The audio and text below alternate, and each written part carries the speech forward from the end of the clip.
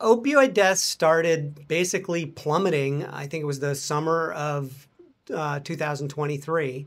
And it's great. I don't think anybody has a great answer for it. Things like that always kind of go in waves because the most vulnerable people die and aren't out there anymore. The CDC, when it writes about it, always talks about how there's much more availability and knowledge about naloxone, which is this drug you can take that basically reverses the effects of an opioid overdose. And that has definitely saved a bunch of lives.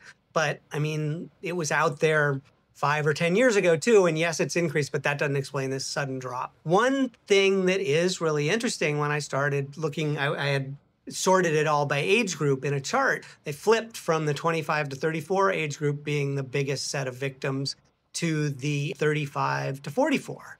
And then when I actually just went in and sort of divided by millennials and Gen Z, which you can't do for every year because they only have the data going back to 99, but you could do for this period. And it's like, yeah, Gen Z is dying less of everything pretty much at the exact same age than the millennials were 16 years ago.